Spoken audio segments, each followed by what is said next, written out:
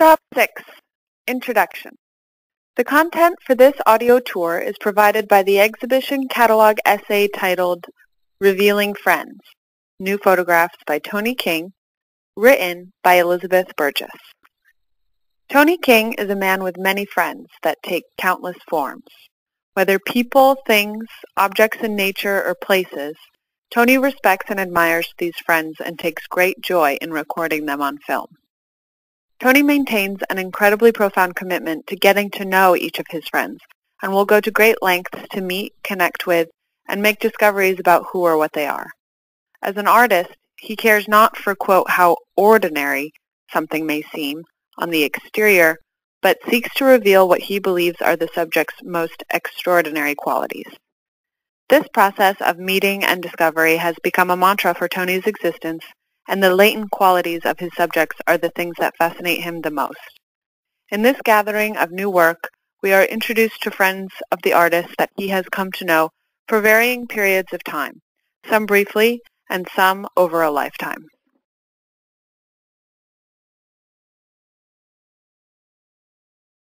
Stop 7. BA 361, BA 356, BA 377. It is impossible to view this collection without noticing the frequent appearance of the wave, a companion of Tony's that he has continued to investigate throughout a lifelong friendship. Whether at their culmination, crashing abruptly against the rocks, or receding with a few milky pellets of moisture clinging to the sea air, the concept of the ocean cresting at the precipice between sea and land is a subject that continues to fascinate him.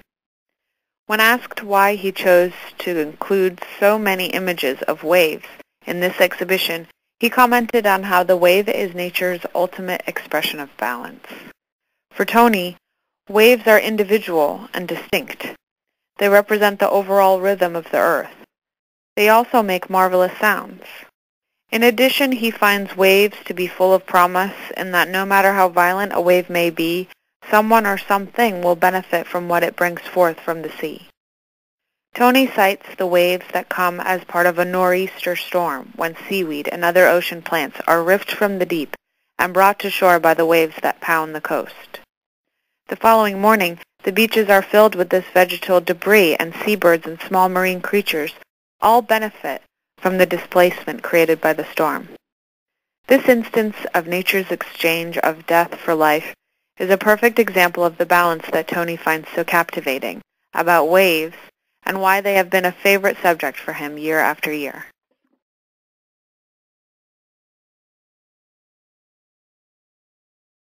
Stop 8.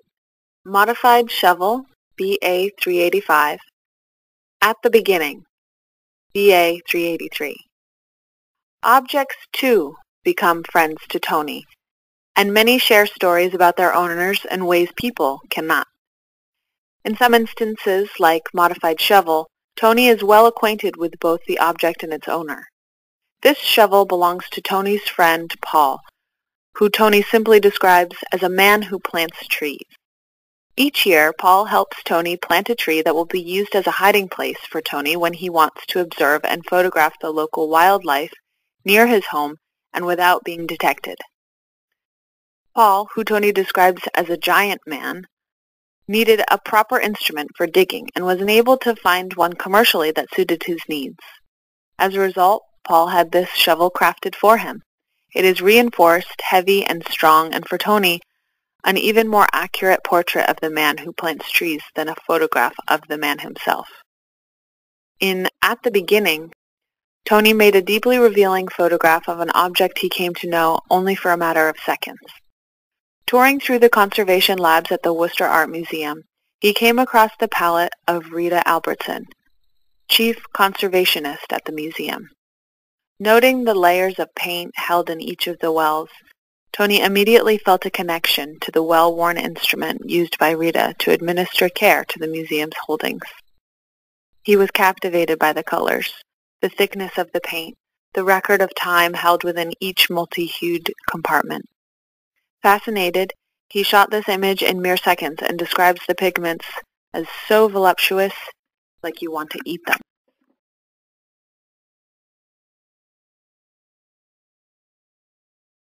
Stop 9. At the Edge of Night, BA 342, Seaside Farm, BA 351.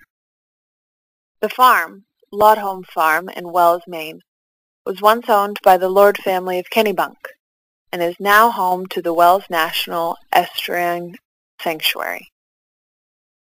Tony has admired this site since his youth and has been photographing it since the early 1960s, amassing perhaps hundreds of images of it in all manner of season, weather, and time of day. In At the Edge of Night, Tony chose this place as the destination for a firefly hunting expedition with some of his grandchildren. En route, he stopped to admire the structure as he so often does, and was mesmerized again by how beautifully centered the building is on the land. This image, captured at dusk, shows the farmhouse perched on the hillside and surrounded by mature trees, their inky silhouettes sit motionless against the cerulean sky. A full moon dangles on the edge of the photograph, dazzling in its brilliance and echoing only the lights that remain illuminated in the old house. Seaside Farm is like a companion image to At the Edge of Night. Here, the obscurity of dusk has been replaced by the optimistic radiance of dawn. The yellow house captures the earliest rays of the morning light, giving us a hint of the lush green grasses that surround the site. An overhanging tree has gently crept into Tony's viewfinder, creating a florid border around the familiar composition glowing against the early morning sky. This site is clearly a place that Tony loves, and these photographs are an invitation to the viewer to visit briefly and discover what has drawn the photographer to it for so many years.